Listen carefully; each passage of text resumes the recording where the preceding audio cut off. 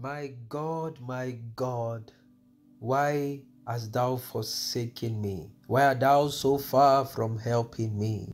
Dear child of God, those words were the words of Jesus on the cross. Those were the psalms that Jesus cried to God, to his Father in heaven. He cried and said, "My God, why have you forsaken me?" Dear child of God, sometimes you are at that point that you are lifting up your eyes to heaven and you are crying to God, "Why have you forsaken me?" Sometimes you are crying, you are looking up to heaven and saying, "Why have you left me all by yourself?" Sometimes you are crying and you are telling God, "Why are you so far from helping me? Why are my words not getting to you?" Are you at that point right now that you seem as though God had deserted you? You seem as though God have left you all by yourself.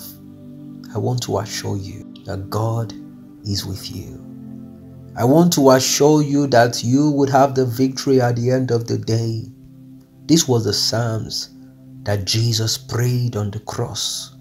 This was the psalm that Jesus cried to the Father, saying to the Father, "Please come to my rescue." And at the end of the day, it seemed as though he was giving no attention. It seemed as though the strength he needed, he did not get, so that we may be saved. Dear child of God, you may be at that point right now when you are crying to God every day. You are crying night and day, but it seems as if there is no response. You see, David cried to God because at the time that Jesus said these words to the Father, he was relaying the same words that David had cried to God over. At the time he was in his distress, at the time that he seemed to be forsaken, at the time he was hiding in the cave, at the time he was seeking for shelter, at the time his life was in danger, he cried, he said to God, "Why have you forsaken me? Why are you so far from helping me?" You may be asking God right now, "Why are you so far from helping me? What have I done to deserve these things? What have I done to be in pains? What have I done to be languishing in pain every day? What have I done to get silence from you?" Because at the time that Jesus cried, there was no response. The heavens was silent. Dear child of God, has the heavens become silent? Has God become silent? Does it seem as though you have been waiting for the voice of God, but you have gotten nothing?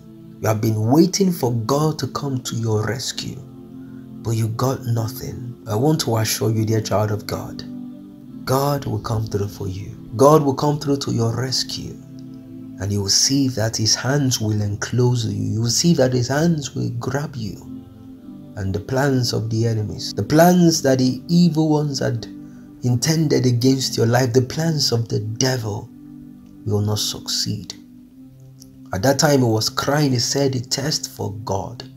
He was looking for God to appear to him, to show up so that he will be rescued. He was seeking for the face of God. Dear child of God, are you seeking the face of God today? Are you in some health situation and it seems as though there is no change? You have tried everything possible, but no medication is working on your body anymore. Dear child of God, did they say to you that this is where it will end? This is the end of the road for you. Have you been told that you should forget about it? You should forget about it and make your home, because this will be the end of the journey for you. I want to assure you that it is not the end yet. God will come through for you. God will appear to you. God will see your tears. He knows that your tears had become your meat night and day. He knows your tears had become your food.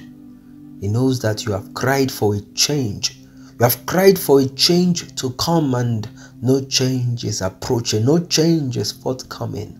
I want to assure you, dear child of God, you will not be cast down forever. You will not be cast down for life. God will come through. He will come through and he will lift you up. He will bring you out from the miry clay. He will bring you from what the enemies had planned to ruin your life. Dear child of God, you know that you are sinking. You know you are going down. You know that everything is shutting down in your system. You have been crying to God. You have been asking God to rescue you, but there has been no rescue.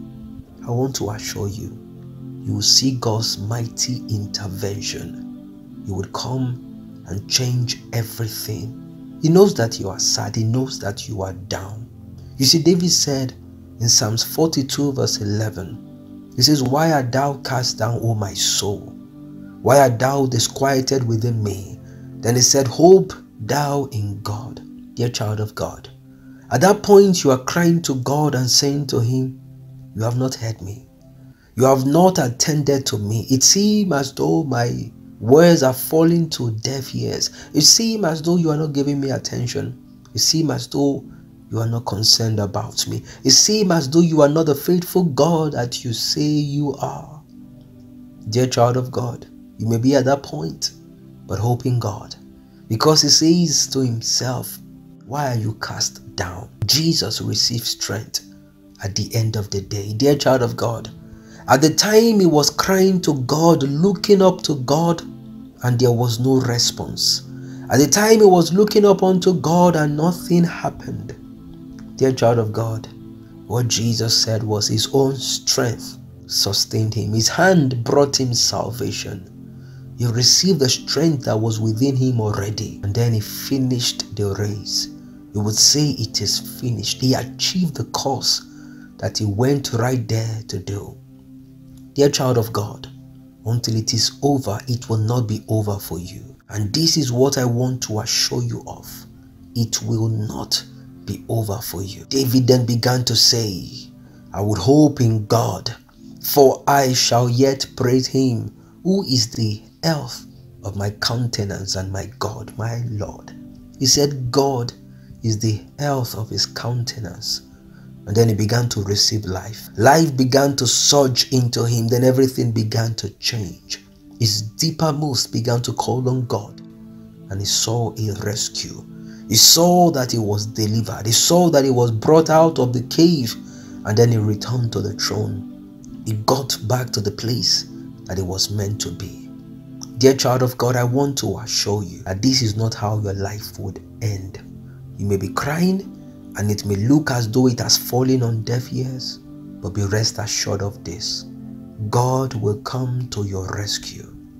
God will see you through, and that strength he has placed inside of you will sustain you to the very end.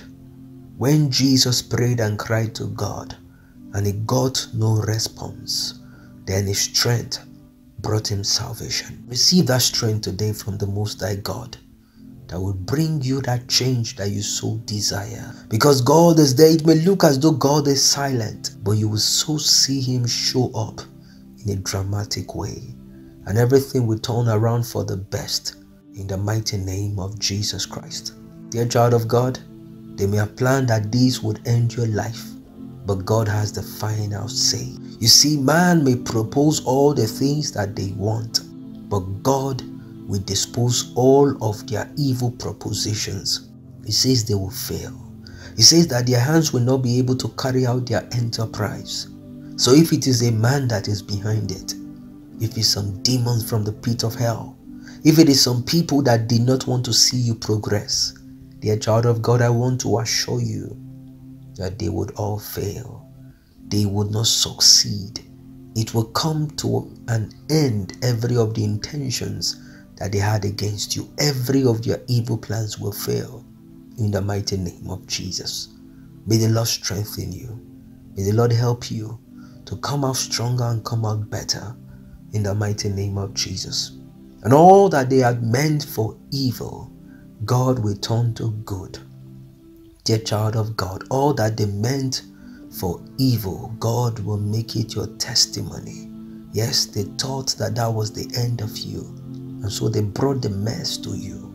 But you will discover God will bring a message out of you, and it will shock them all in the mighty name of Jesus. Please hold on to God and be strengthened. Hold on to God and be strengthened, dear child of God. It is not over for you. God may not be responding, but in due time, he will respond.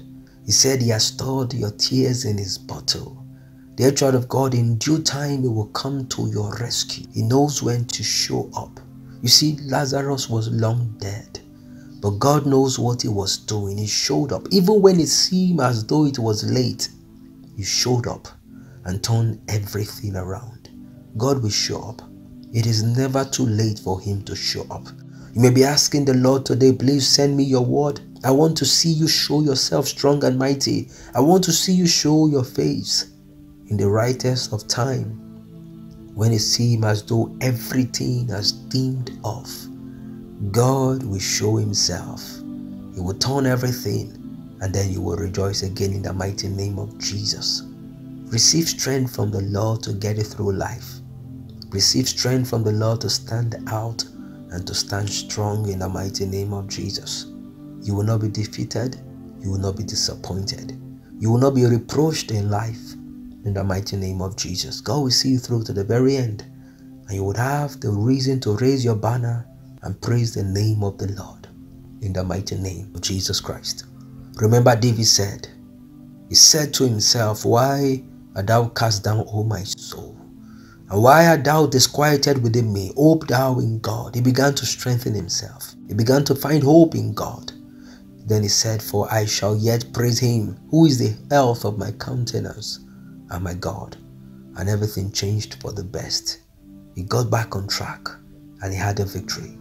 Dear child of God, you would have the victory. Please don't lose hope, because when you lose hope, you are losing everything. Hope defers. The word of God says, may the heart sick. Please don't lose hope. It may not be coming, but stay on God. Stay on God, stay on course, because at the end of the day, you would have your reason to testify. You would have your reason to rejoice in the mighty name of Jesus. They may have thought it is over, but dear child of God, I want to assure you, God has not begun with you yet. And when they see you bounce back, they will be shocked. And every single one of them will hide their faces in shame, knowing that God had turned your story around and given you a great breakthrough in Jesus' mighty name. You would have reasons to testify. You would have reasons to rejoice, knowing that Yahweh has done you well in Jesus' mighty name. It is well with you. It is well with your soul. It is well with your life. It is well with your family. Your situation will turn around because God will be with you. God will help you.